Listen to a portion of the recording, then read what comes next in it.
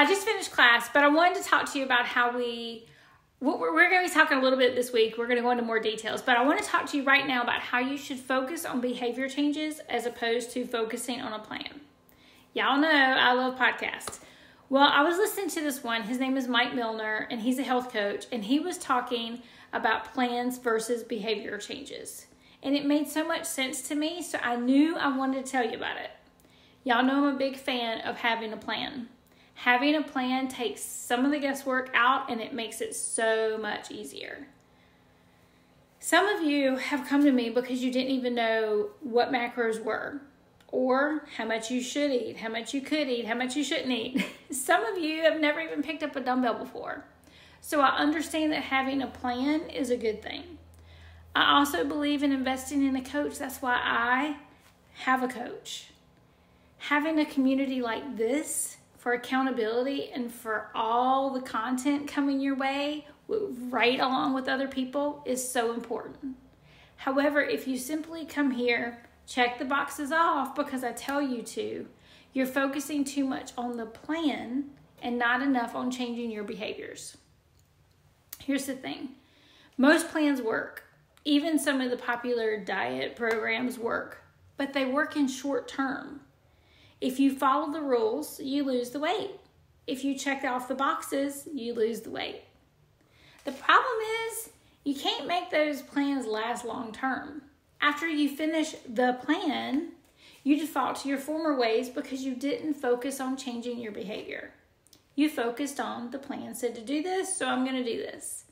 Listen, I want you to hear this quote that he said, and it's like, the behavior is more important than the plan. Yeah, that's what I said. Things don't change when our plan changes. They change when the behavior changes.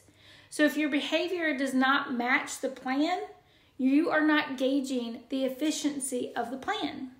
Outcomes and consequences are behavior-based, not plan-based.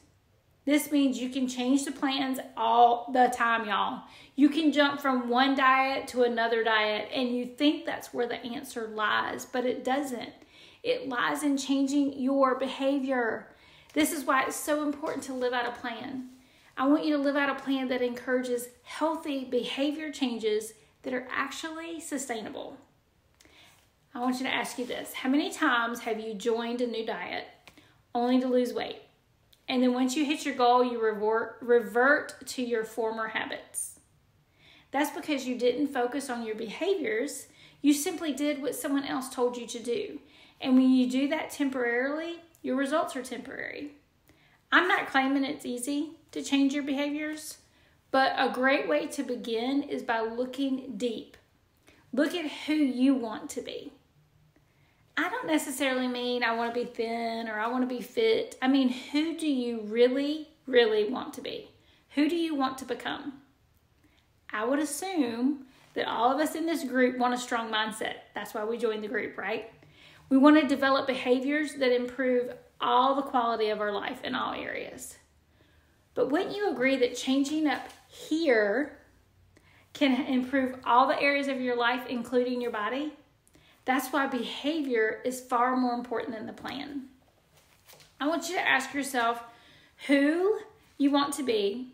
I want you to ask yourself, how do you become the person that things are behavior-based, that you are changing your behaviors because that's who you want to be. I want you to ask yourself why you want to become that person. What is the deeper benefit of becoming that person? Who else will benefit if you become that person? I want you to really think about this because even the process of changing your behaviors can be checking things off if you aren't too careful. Maybe you want to become a person who strength trains 3 times per week. You want to develop those behaviors that help you become that person because you know strength training will improve your bones, your posture, your muscle mass, and your balance. You also know that strength training is going to give you energy. But if you begin doing it just to check it off your list, you could be making it more about I need to do this as opposed to the actual behavior. I don't want you to label it as good versus bad. Strength train 3 days per week. you're good. If you do, you're darn if you're bad. This type of thinking is detrimental when it comes to changing your behavior. Y'all, it is really, really a mental game. When you decide to strength train on any given day, do it, but don't do it just to check it off your list. Think about why you're doing it. Does it move you closer to becoming the person you want to be? I want you to ask these questions every single time until you become that person. Here's another example. You want to choose to eat whole foods 80% of the time because the way it makes you feel, that is a behavior change. You want to eat more protein because you've experienced it reduces your sugar cravings. That's a behavior change.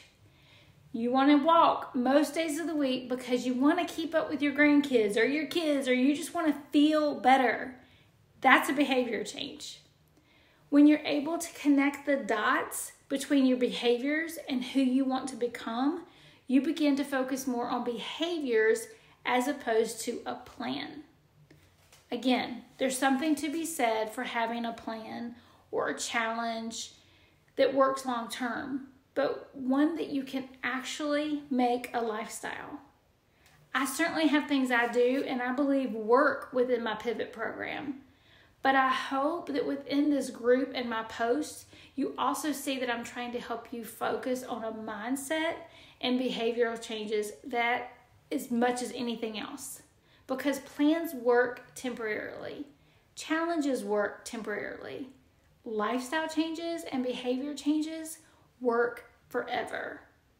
If I've said anything that made you want to shout, I want to help you. Send me a message. I am only a text or an inbox away. You can create a lifestyle, but you have to be willing to put in the work. Not just the physical work, but the mental work. All right, that's it. I want to thank y'all for coming to my TED Talk, and I hope you're loving all the mindset coaching that I'm giving you. This week, I'm going to have some really good things coming your way, and of course, we're going to be talking about this. We're going to be talking about our behavior versus plans. Y'all, I just hope that it really pours into you and that everything that I'm telling you in these posts helps you change your mindset. One mindset moment at a time. Okay, I hope that y'all have a great Monday and we will talk soon. Bye.